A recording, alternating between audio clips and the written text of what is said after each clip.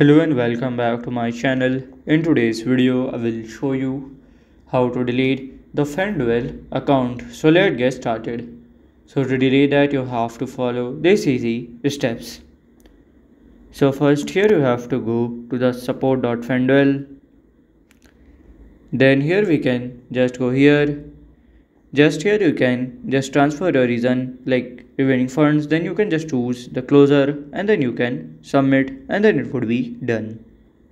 So this is how to delete the Fanduel account, and if you find this video helpful, make sure you like, subscribe and share the video. Thank you for your watching.